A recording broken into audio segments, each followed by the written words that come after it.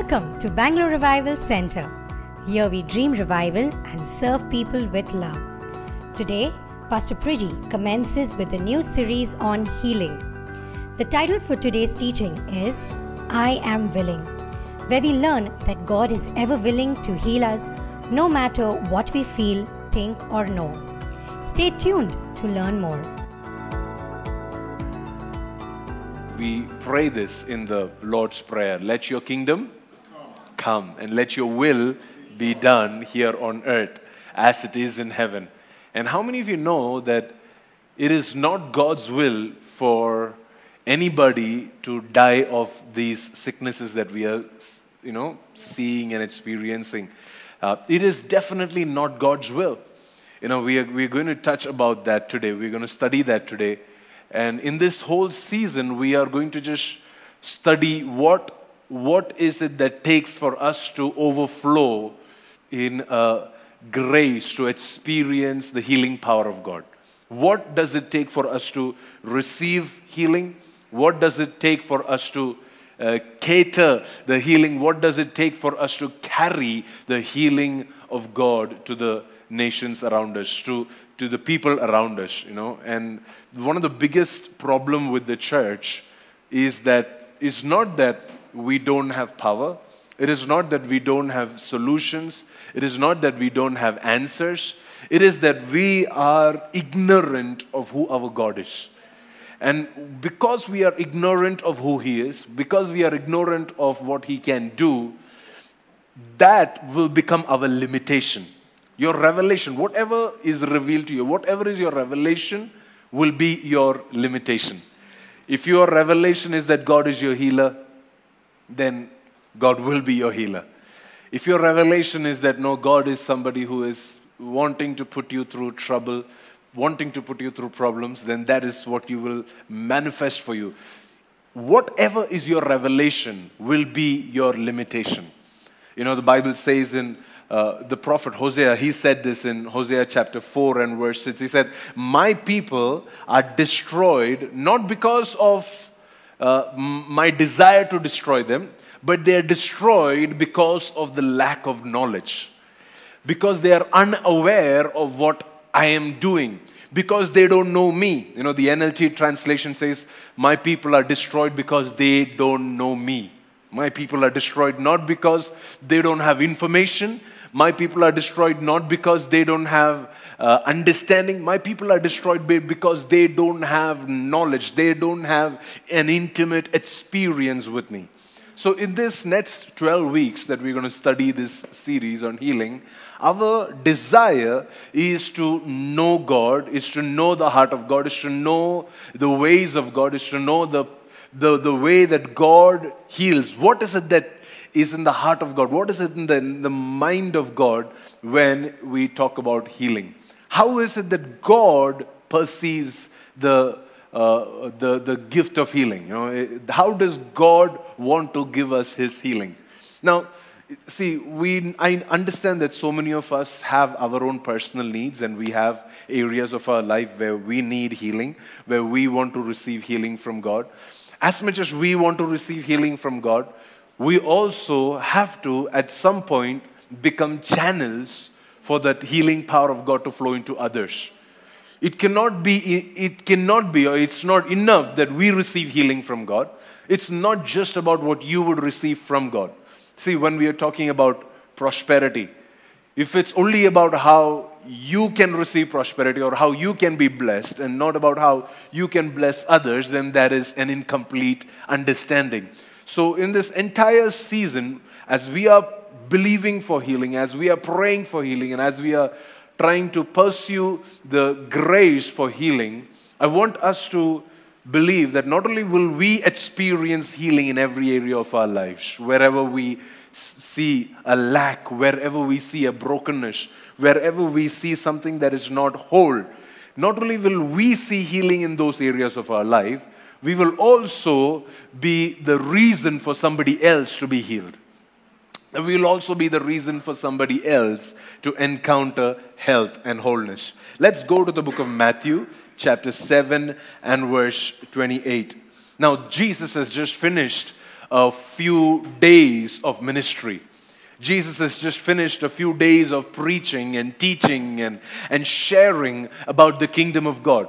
And he has been giving them perspectives, like I began by saying, my people, they perish because they don't know, because they don't have the knowledge, because they don't have the understanding. So what is Jesus giving them? Jesus is giving them knowledge. Jesus is teaching them about the Father.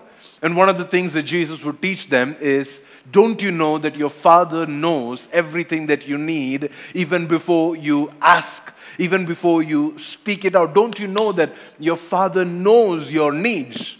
And then he would say, don't worry about your needs. Don't be anxious about your tomorrow. And don't be like the pagan people. Don't be like the people of the world who are constantly anxious about what will happen tomorrow, what will happen next.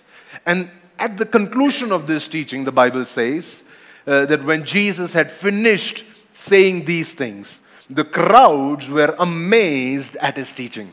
So here is a huge crowd, and the Bible says they were amazed, they were blessed, they were thoroughly satisfied in their spirit with the teachings. And they said, it says, for he taught with real authority, unlike their teachers of religious law.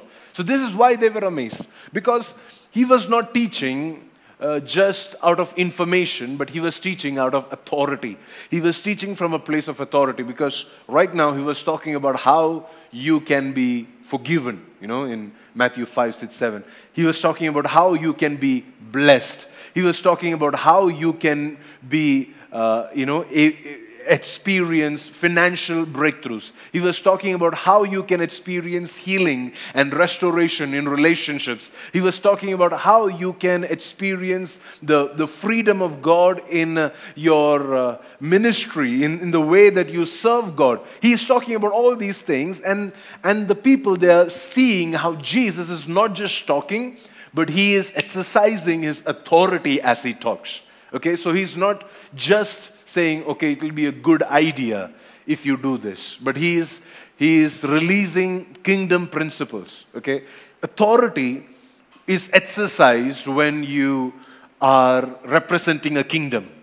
See, when you're representing just a church, you have to be nice and you have to be kind and you have to be good.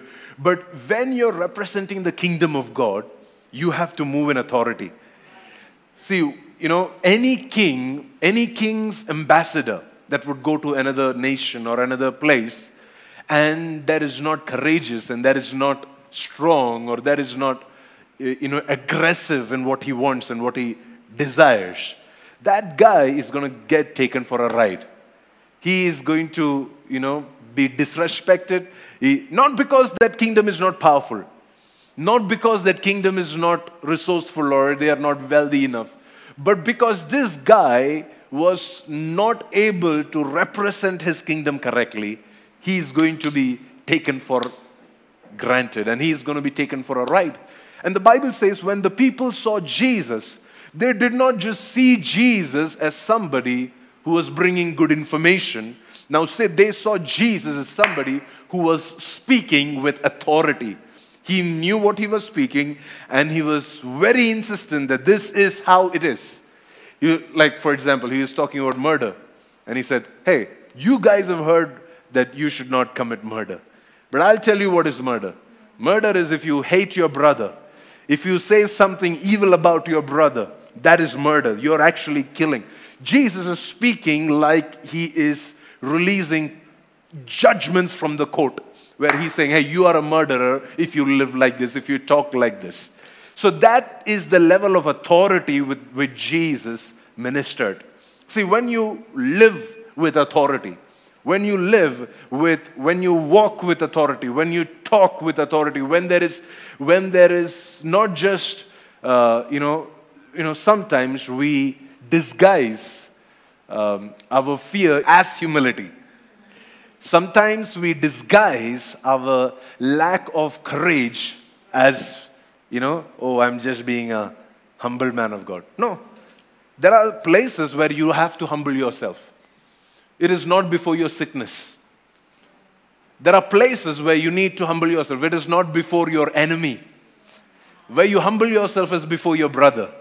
See, when we are dealing with our brothers and sisters, we are like bold and, strong and aggressive and, no, I want to have my... But when we are approached with the enemy, we are so, shy or, timid and we withdraw. And I pray that in this season, we will imitate the lifestyle of Jesus. What the Bible says is he did not just teach, but he taught with authority. And the Bible says, because of which large crowds, they followed Jesus. And it says, as he came down from the mountainside, you remember, Jesus was speaking on the mountain, right? On the Sermon on the Mount, 5, 6, 7 of Matthew chapter 5, 6, 7, he was speaking on the mountain. And as he came down the mountainside, the Bible says, large crowds, they continued to follow him. Suddenly, verse 2, a man with leprosy, it says, the man approached him and knelt before him. So this is a man who has a physical infirmity. He has leprosy. He has received it from somebody. Leprosy is a contagious disease. He has received it from somebody, and he's also been the reason for some other people to become sick. Because this man is now responsible for other people to also catch this sickness. And now the Bible says he comes to Jesus and he goes on his knees. So he has a right posture. He has a posture of worship. He has a posture of surrender. He has a posture of saying, and agreeing that Jesus is the Lord over his life, right? He's not coming with a demand saying, you better do it for me. No, he's coming with the right posture. And then he says, Lord, the man said, if you are willing, you can heal me and you can make me clean. So what is this guy's prayer? He's saying, if you are willing, if you would be okay in doing this, if you would agree to do this, if this is your heart for my life, if this is your desire for me, you can heal me and you can make me clean. Now, the response that Jesus had was beautiful. It says, the next verse, Jesus reached out and touched him. And the Bible says, then he said, I am willing. He said, be healed, and instantly the leprosy disappeared. Now, this is crazy because the man came to check God's will concerning his sickness. He had come to check whether it is truly the will of God for him to be healed. Because I'm sure that there are those things in his past that is plaguing his heart, and he's feeling like right now he doesn't deserve to be healed. Right now he doesn't deserve the grace to be made clean. And he has those things. That in the Bible there are several times when you will see leprosy break out as a result of rebellion. Miriam, the story of Miriam, when Miriam and Aaron, when they rebelled against Moses, the Bible says immediately leprosy broke out on her. Another guy called King Uzziah, he walked into the temple and he offered a sacrifice that was only meant to be done by the priests. Immediately he was struck with leprosy and he had to be carried out of the temple. So leprosy has always been connected to sin, has always been connected to rebellion. So he doesn't believe when he is coming and kneeling before Jesus, this guy, he doesn't believe that he is worthy of this healing. He doesn't believe that he can receive this healing, that God would like to still heal him.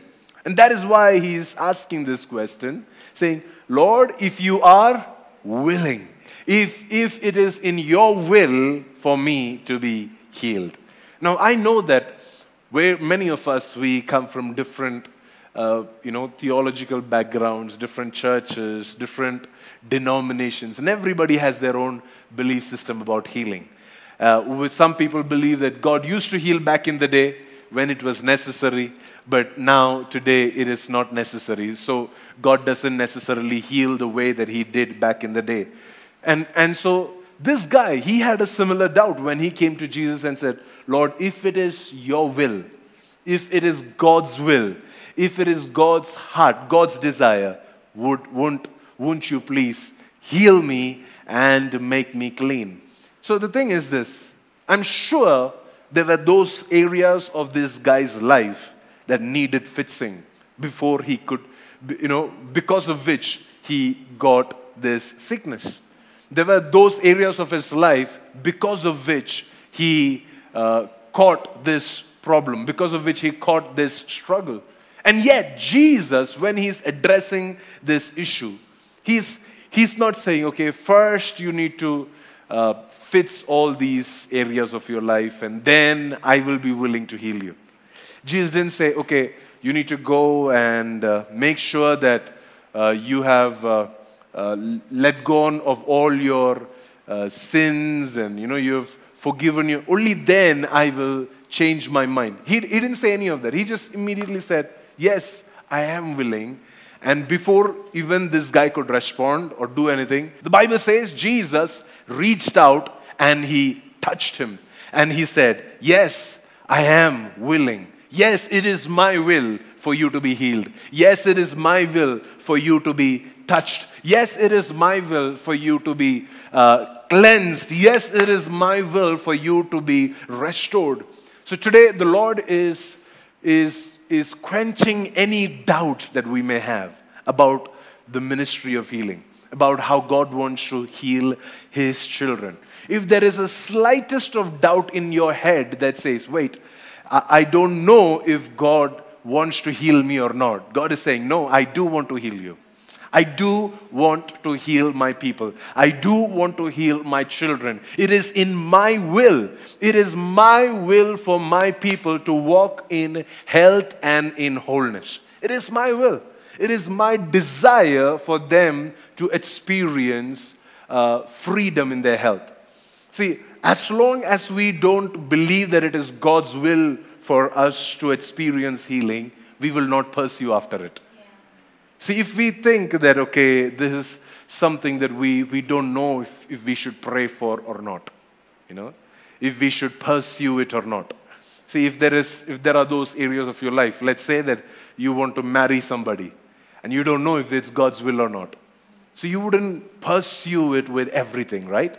You would just say, okay, God, do whatever is in your will. Show me what is in your will. Show me what you want to do and I will follow. But here God is saying, it is in my will for you to be healed. It is my will for you to be restored. It is my will for you to walk in health and in wholeness. Irrespective of where you got that from, irrespective of how you experienced what you experienced, it is my will.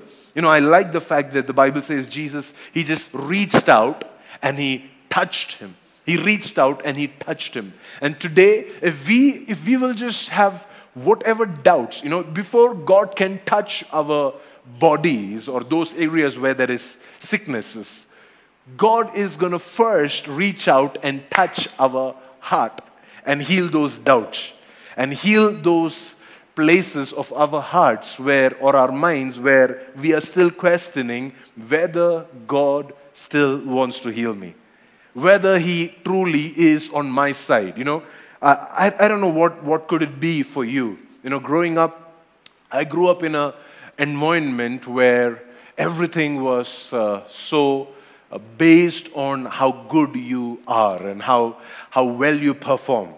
And if you've been good, then you will not fall sick. If you've not been good, then you will fall sick. And that is like a punishment from God that you fall sick. Now, there is a lot of dynamics that we will understand as we go into this study. It's not just about receiving healing. It's also about how to remain healthy. We'll talk all of that later on. But what I'm talking about is that when you come to God, you don't need to have the slightest of doubt whether God wants to heal you or not. You come to God believing that God wants to heal you. The Bible says that this man, he did not just pray for healing, but he also prayed for cleansing. Because it's not enough that he'll be healed of the leprosy. See, leprosy was also an unclean thing. So Jesus, when he's asking, he's saying, Lord, I want to be clean, I want to be healed, and I also want to be clean. Everywhere in Scripture, you would find forgiveness and healing mentioned parallelly. In Isaiah 53, the Bible says He carried our sicknesses and He forgave our sins. Both of it in one statement. So when we come to God, we don't say, God, if it is your will, forgive my sins. Do we pray that saying, God, if it is okay for you to forgive my sins, if it is your will for me to receive forgiveness, then would you please forgive? No, we come with that confidence that our God is a forgiving God. We come with that confidence that God wants to forgive us. God loves us enough to be willing to forgive us. That's our confidence, right? I pray that when we ask for healing, when we pray for healing, we will have that same level of confidence. And we will pray with that same desire, saying, God, I know for a fact that you want your children to be healed. I know for a fact that you want our city to experience healing. I know for a fact that you want people that may or may not know God. Okay? Healing is like a blessing that we can expect and pray for people that don't necessarily have a relationship with God. We think sometimes we make it a condition for a person to, have everything right in their life so that they can be healed. Whereas that's not true. If you study Scripture, you would see that majority of the time Jesus healed the people that were not in alignment with Him, that were not necessarily His disciples. Hardly He healed any of His disciples. The only healing that is mentioned in Scripture is about how Jesus healed Peter's mother-in-law, who was also not necessarily a disciple of Jesus. None of the disciples of Jesus actually received a healing from Jesus. Most of the people that did receive healing from Jesus were people that didn't really have a close connection or an intimate relationship with Jesus. So today, we need to change our perspective about the gift of healing. The Bible says God makes His rain fall on the righteous and on the unrighteous alike. And healing is a gift like that. God gives us forgiveness to everybody. If you desire for it, He will give it to you. In the same way, we can now expect and pray for healing for not just ourselves, but even for people that do not necessarily have a perspective or an understanding about God. It is a medium for us to bring the favor, the grace, the blessing, the love, the mercy of God to somebody who is blinded to it. Healing is like a physical manifestation that we can release into people's lives. And the Bible says that this man, he was immediately, as soon as Jesus touched him, as soon as that revelation went into his spirit that God was willing to heal him, it says that immediately the leprosy disappeared. Immediately. It was not a gradual process, but immediately that leprosy disappeared.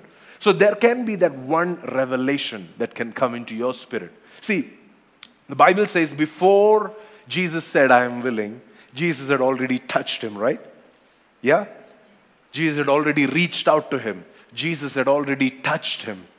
But Jesus also needed to speak the word, I am willing, because there was still that question in his heart. Whether God will heal me or not, whether God wants to heal me or not, whether God wants to release His healing hand over me or not. And that word, when Jesus said, I am willing, be healed, immediately that word went and healed this man. So today the Lord is speaking over your circumstances. It may not be a physical sickness. It may not be a physical challenge. It may not be an issue which is tangible like this guy was. whatever healing you're expecting from the Lord is speaking this over your healing, over your need, over your health, over your bodies, over your relationships. God is saying, I am willing. Be healed. I am willing. This is my will for you. Be touched. Receive this grace for healing. I am willing. It is God's will for his people to be healed. The verse 4, it says, then Jesus said to him, don't tell anyone about this yet. Instead, go straight to the priest and let him examine you. Take along the offering required in the law of Moses for those who've been healed of leprosy. This will be a public testimony that you have been cleansed. So what Jesus tells this guy is very beautiful. This is according to the ritual law of the Old Testament. He says, right now, you've been healed already. You've already been made whole. As soon as Jesus spoke that word, as soon as that doubt disappeared, as soon as that question in his heart got evaporated, this guy got healed. And now Jesus tells him, hey, it is necessary that now you don't talk about it, but instead go to the priest with an offering and let him examine you. Let him go through your body and let him testify that you are cleansed, and let him proclaim that you are cleansed. And that will become like a public declaration. That will become a public testimony about your healing. Jesus is not telling him to hide his healing. He is asking him to go to the right sources from where he can testify his healing. See, many times, because we are unaware of how to host our healing or how to take care of the healing that we have received from God, we are not able to testify of it. It's not that we don't have that healing. It's just that it never becomes a blessing to anybody else. God has done so many things in all of our lives. And when we bring it to submission to the right leaders, the right sources that God has placed over our lives, that small breakthrough, that small blessing, that small healing that you have received can now become a blessing to so many others, can now become a reason for so many others to be touched and made whole and receive the testimony of your life. And that's what Jesus asked him to do. He said, hey, right now don't publish it, but go find your priest. Go find your leader and go and let them examine what God has done in your life, and then it will become a public testimony. Amen? So in this season, if we have any area of our personal lives where we are asking God for a help and a touch from God's presence and saying, God, I need you to help me in these areas of my life, or this area is not whole. See, when I say healing, I'm not just talking about disease. I'm talking about any areas that is not whole, any area that is not fixed. Each and every one of those areas needs a healing touch of God. And you need to know that God's will is not for you to stay as you are. God's will is not for that. If you read 3 John chapter 1 and verse 2, this is the Apostle John. He's writing to a church and he says, dear friend, I hope and I wish and I desire that all is well with you and that you are healthy in your body as you are strong in your spirit. So he's not just saying, I'm praying that you will be strong in your spirit. No, he's saying, my hope, my prayer, and my desire is that whatever is happening in your spirit, how many of you know that in our spirit, we are a brand new person when we became followers of Jesus? In our spirit, we are a new individual, new personality, completely brand new person in our spirit. And the Bible says, the Apostle John says, my desire is that whatever is in your spirit will now translate into your flesh. That is my desire. That's my prayer for you. He's not saying, if it is God's will, if it is a good time for you to be healed, if it is a good time for you to be healthy, nothing like that. He's saying, this is something that a child of God can expect and pray for and desire for, that that the state of our spirit will translate into the state of our body. So if there is a sickness in our body, and if there is a healing that we have received in our spirit, then we have to contend for that healing to translate from our spirit to our body. What does it say? It says, I hope that all is well with you and that you are as healthy in your body. Healthy in your body. You're well in your flesh. You're well in your soul. See, when I say body, there are two elements to your body. There is this flesh and there is a soul. Spirit is different. Spirit is what God has put inside you, right? What God has breathed on the inside of you. But soul is what has been trained and nourished and cherished by our environment. Soul can sometimes get damaged, and that is why you have all these mental health conditions. Your body can sometimes get damaged because of your physical environments. And the Bible says, my prayer is that your body, which consists of your flesh and your soul, will be as healthy as your spirit is. As healthy as you're strong in your spirit. So today, if you are strong in spirit, if you are somebody who is pursuing your spiritual maturity, spiritual growth, then you cannot do it devoid of physical growth. Do you understand what I'm saying? You cannot say that I just want breakthrough in my spirit. I don't care about how my mental health condition is. I don't care how my physical health is. You cannot say that because your physical health needs to be in proportion to your spiritual health.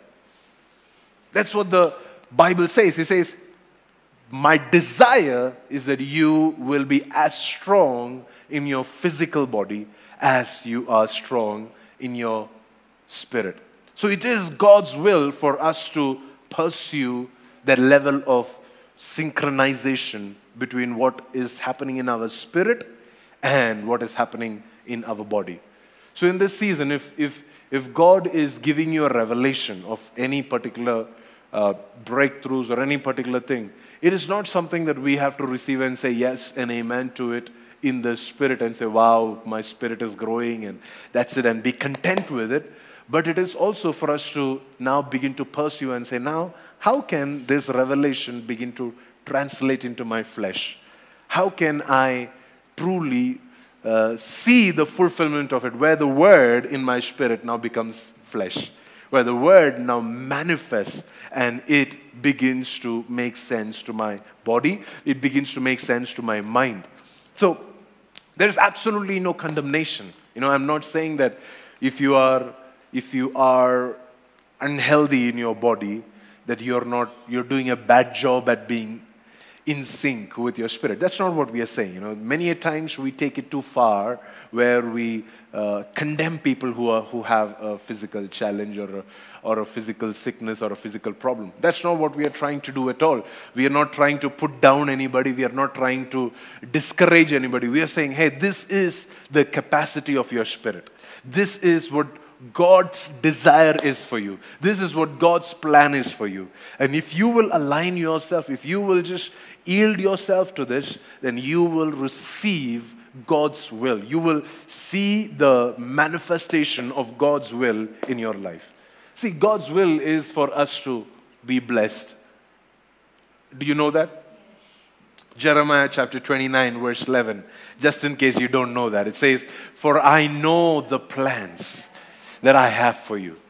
God is saying this. God is saying, I know the plans that I have for you, because they are plans for a good and a bright future. They are good plans, and they are not plans for disaster, but they are a plan for good. They are plans to give you a good future. They are plans to give you a good hope. That is my plans for you.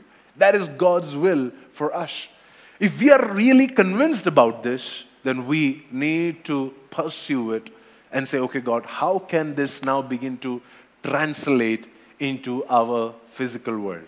How can this now translate into my daily activities? How can this now translate into the way that I carry my physical body? If you read Romans chapter 12, verse 1 and 2, Many a times we read it in a different context, but today I hope that you will see it in a new light. It says, and so dear brothers and sisters, I plead with you to give what? To give your bodies to God because of all that He has done for you.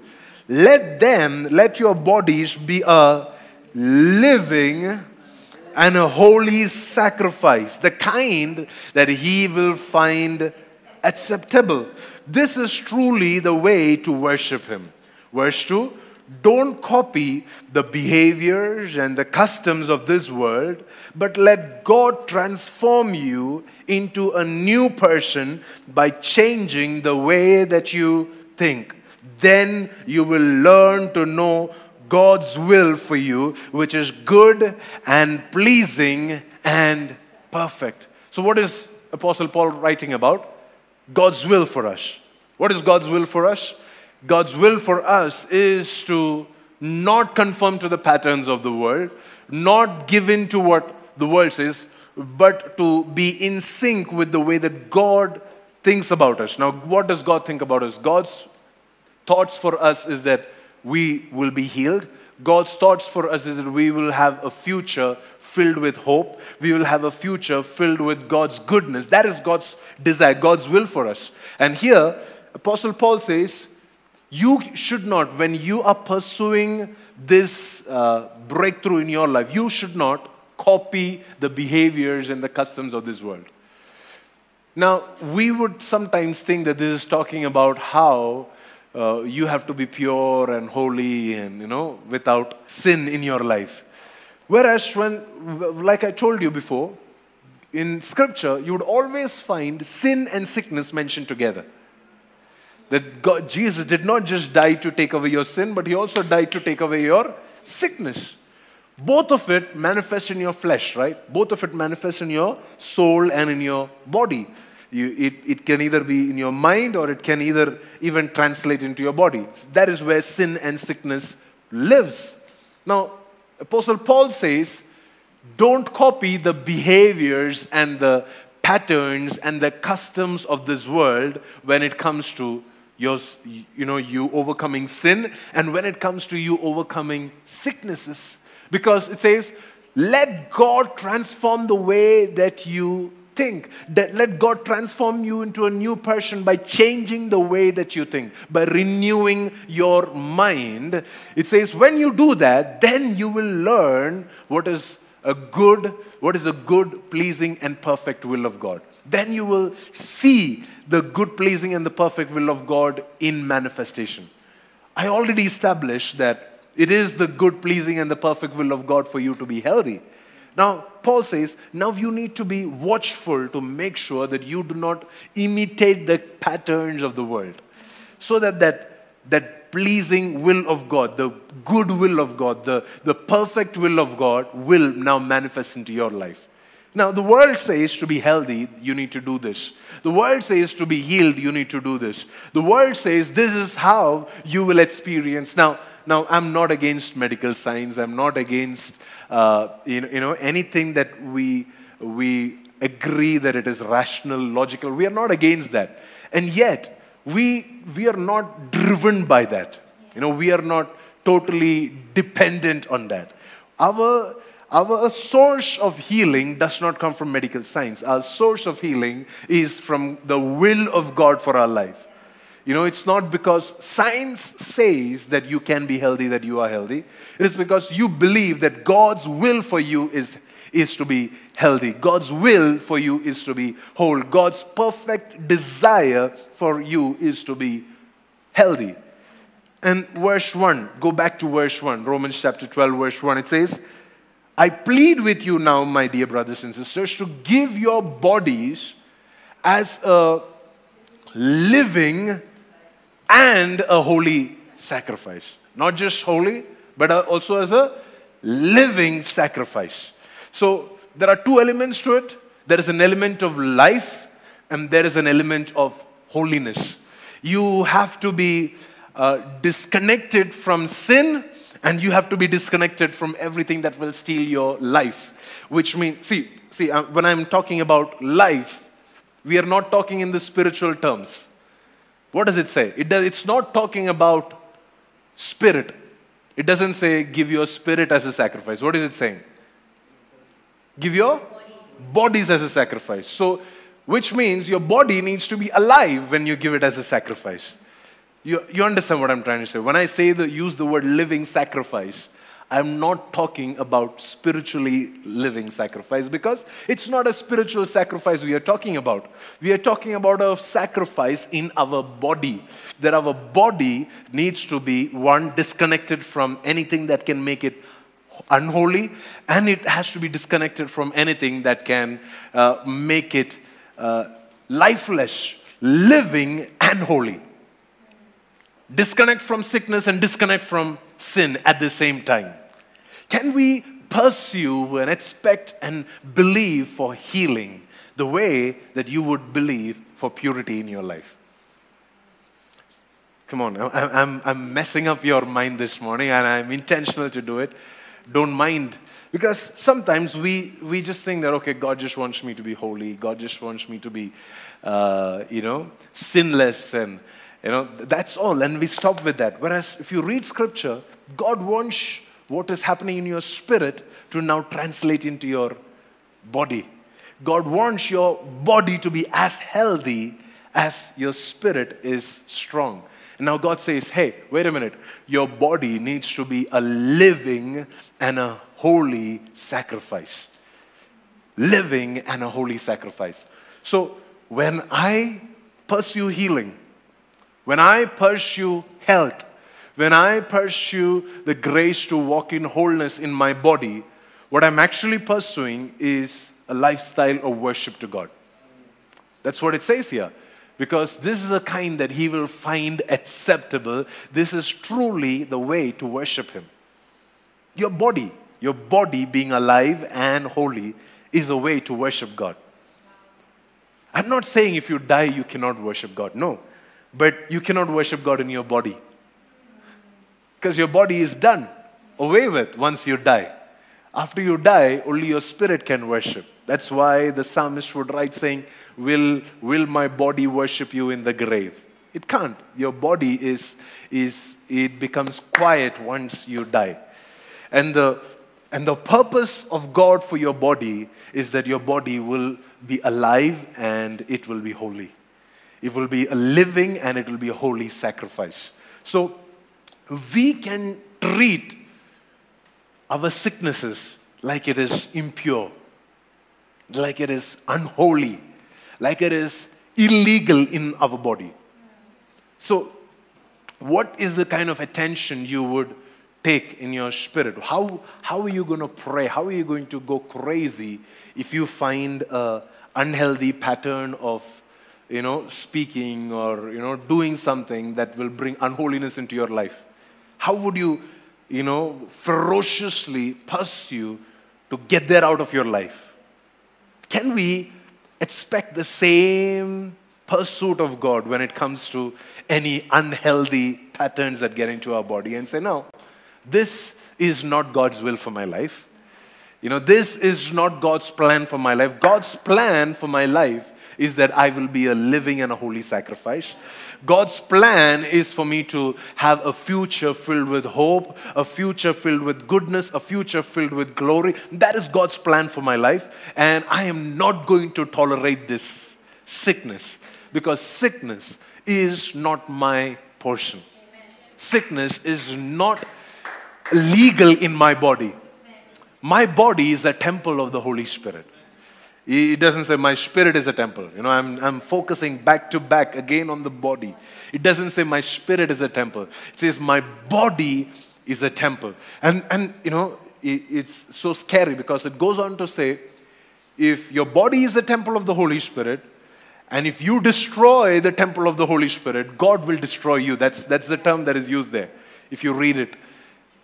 If that is so serious, then when you don't pursue healing in your body, man, you are actually fighting against the temple of God.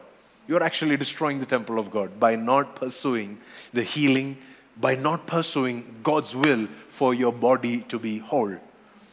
So in this season, I truly believe that in the next 4 months, not only are we going to walk in health and wholeness, but we are going to be the hands and the feet of Jesus to release, to minister this health and wholeness to so many others.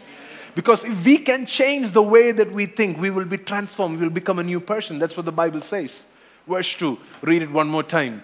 Romans chapter 12, verse 2. Don't copy the behaviors or the customs of this world, but in this season, let God transform you into a new person by changing the way that you think. If you can change the way that you think, you will experience the good, the pleasing, and the perfect will of God. You will experience health and wholeness. You will experience healing beyond your wildest imagination. In this season, God is not drawing us to a place of, okay, now if you will fast and pray for 40 days, you will be healed. God is not saying if you can worship for 24 hours, you will be healed. God is not saying if you will give more money. No, God is saying if you can change the way that you think.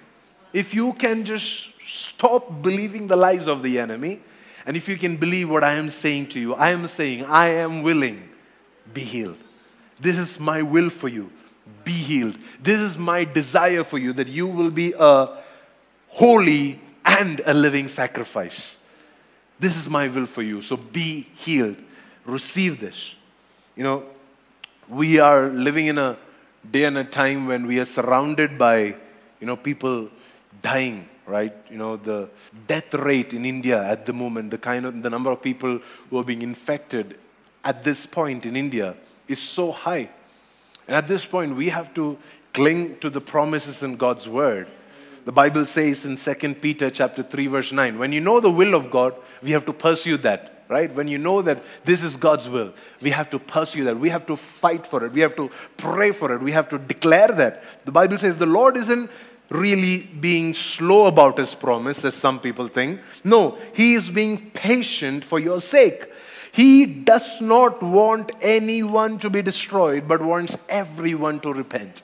He does not want anybody to be destroyed. So do you think that because of this sickness, people are being destroyed without hearing the gospel?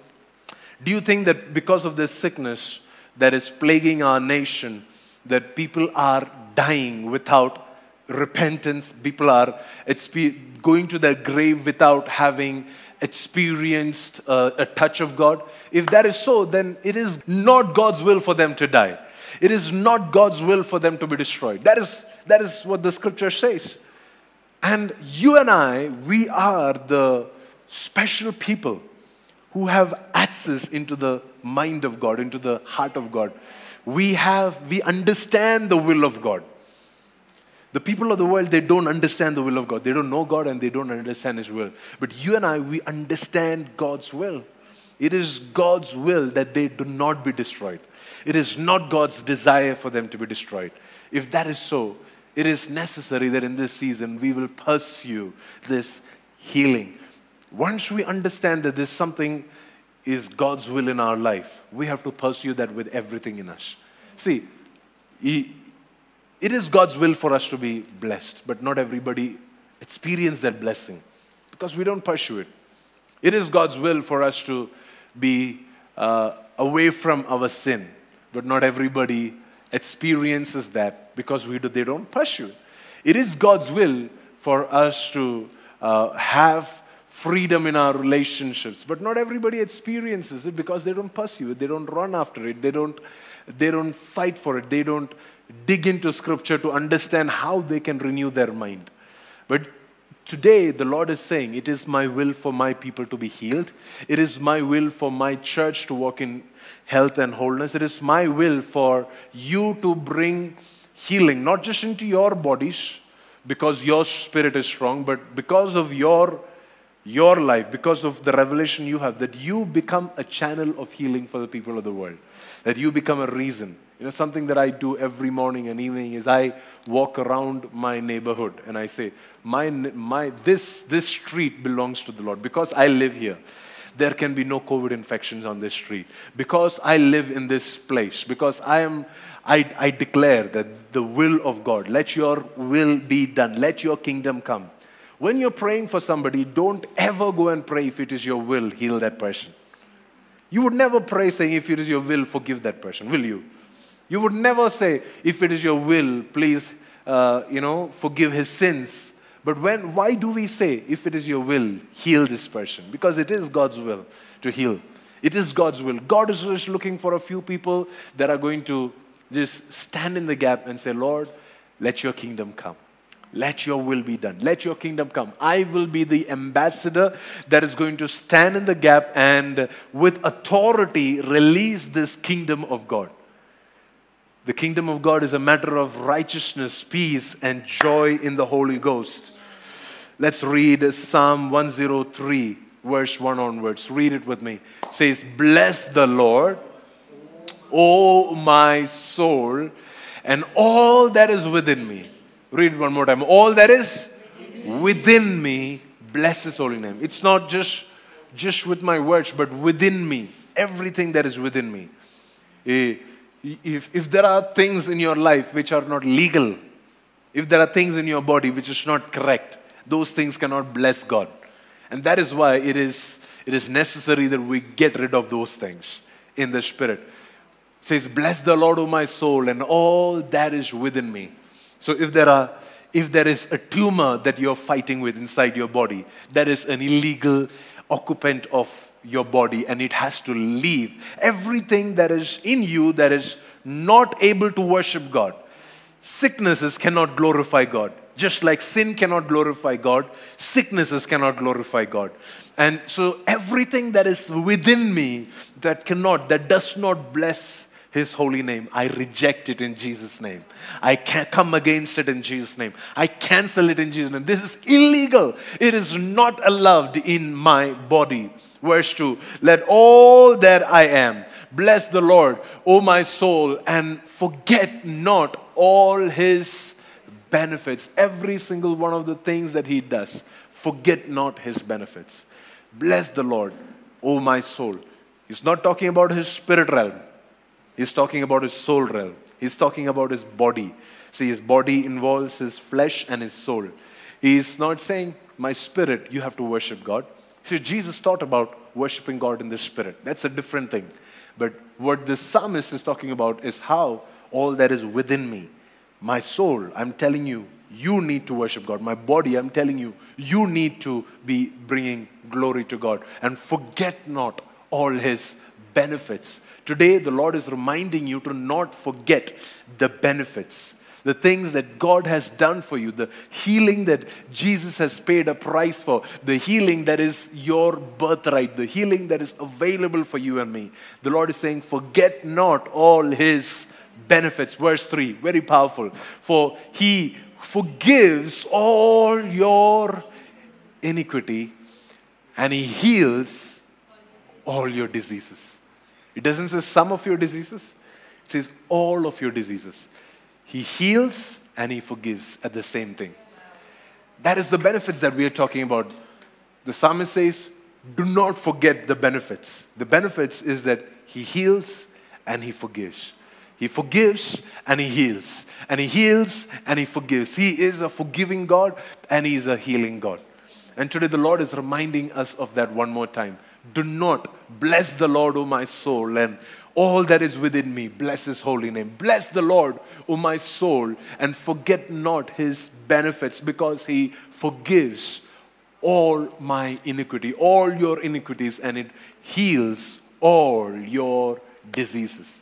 This is the benefit. This is the blessing. This is the will of God for my life. Verse 4 of Psalm 103, it says, he redeems your life from the pit, and he crowns you with steadfast love and mercy.